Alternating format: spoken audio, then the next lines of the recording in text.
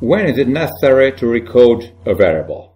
Generally, when the values of a categorical variable are not defined in a convenient way for the analyst. Let's take an example. Let's suppose that we have a nominal variable called favorite beer with 4 categories: Bergen beer, Goldenbrau, Tuborg, and Amstel. Our study requires some statistical comparisons between people who prefer German beers and people who prefer non-German beers.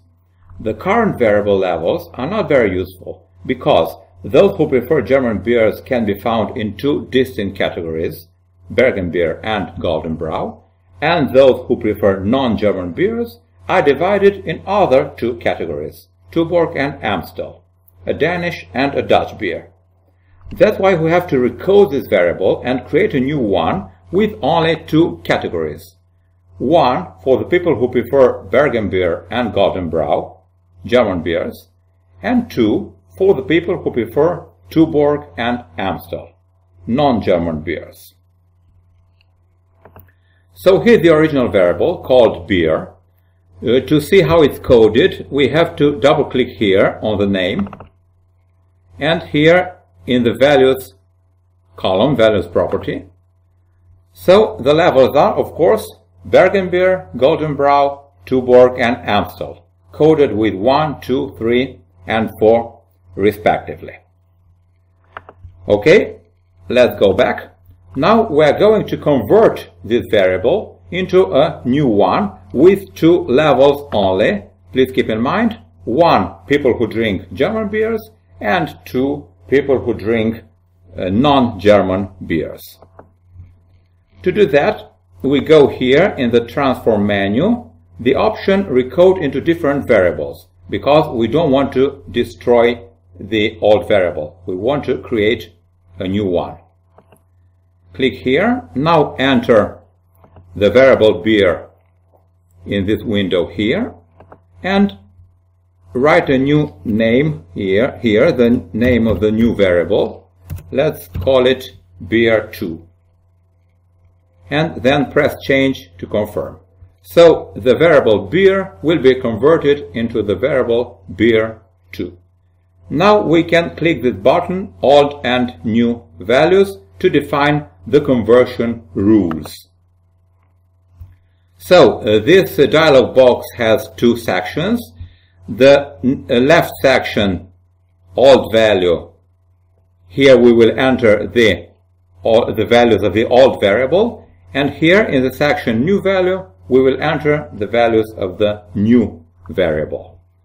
So the old variable 1, corresponding to Bergen beer, is to be converted into value 1. Why? Because it's a German beer. So we press add here to confirm. So value 1 will be converted into 1 in the new variable. The second value, 2, corresponding to Goldenbrau, will be converted into 1 again. Why? Because Goldenbrau is a German beer too, and German beers will be coded with 1 in the new variable. Press add again to confirm. Don't forget to press add. The old value 3 will be converted in the value 2. Why? Because 3 corresponds to Tuborg, and Tuborg is a non-German beer. Press add again. And finally, the value 4, the old value 4, will be converted into 2 again. Why? Because it corresponds to Amstel, and Amstel is not a German beer. Press add again. That's all. These are the conversion rules. Now we can press continue and everything is set, so we can press OK to get our new variable. OK, that's the variable beer2. It only has 2 levels, of course, 1 corresponding to the German beers and 2 corresponding to the non-German beers. Recoding can also be used to transform a continuous variable into a categorical one. Let's build an example using the employee data file here.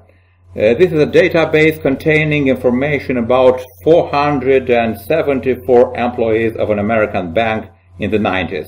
You can notice the variable salary here is the annual salary. Let's suppose we want to divide the employees into two groups, those who earn up to $50,000 a year and those who earn more than $50,000 a year. So the variable salary will be converted into a categorical one. Let's code with 1 the people who earn up to $50,000 and with 2 the people, the employees, who earn more than $50,000 a year.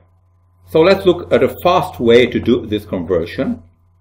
Again, transform, recode into different variables.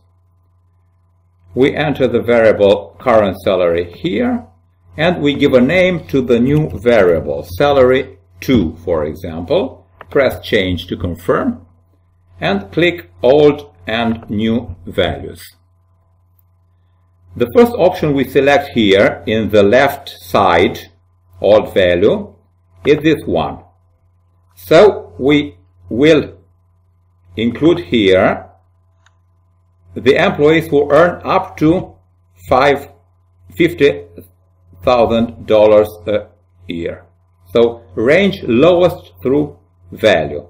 Well, so the people who earn from the lowest salary to the highest value, $50,000. And the new value is 1 because that's the code for this category.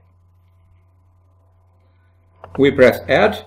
So the lowest salary through 50,000 will be coded with 1. And then, very simple, we select here all other values. So all the other values of salary.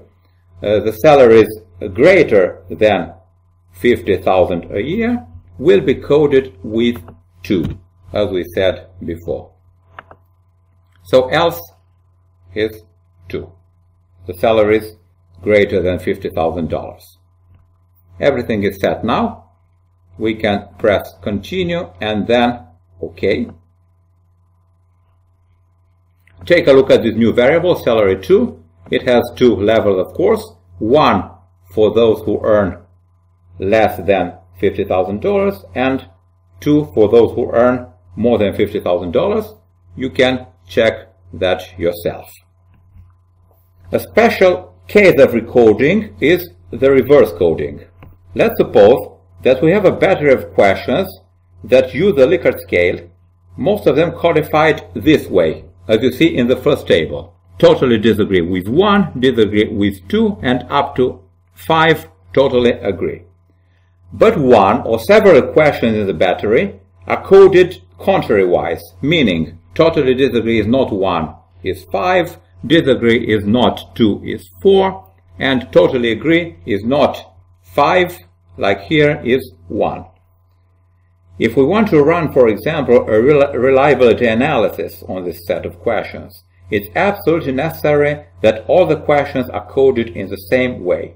So we must apply reverse coding. We must recode the variables coded like this in the second table to be coded the same as the variables coded like this in the first table. So the rules for reverse coding will be 5 is converted into 1, 4 is converted into 2, 3 remains 3, 2 is converted into 4, and 1 is converted into 5. Since the reverse coding procedure is similar with the usual recoding method explained in this video, I will not present it in detail. I will let you execute this procedure as an exercise.